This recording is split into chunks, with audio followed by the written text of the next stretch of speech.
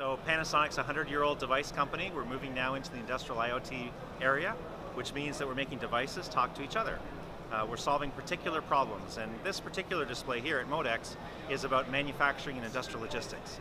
That means we make materials smart. We identify them, we locate them, we count them, and we make them move through the enterprise in a very seamless digital way.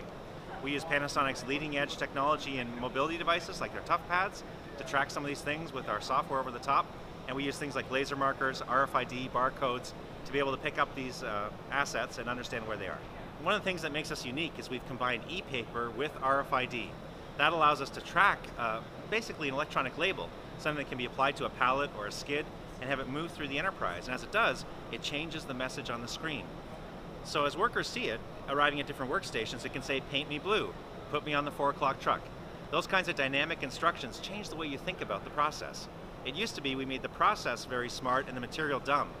The new IoT world means the material gets smart. The material knows where it's supposed to go next, when it's in the wrong place, when it's delayed, and that allows you to change a process that makes it very dynamic, much like Amazon does with its fulfillment centers.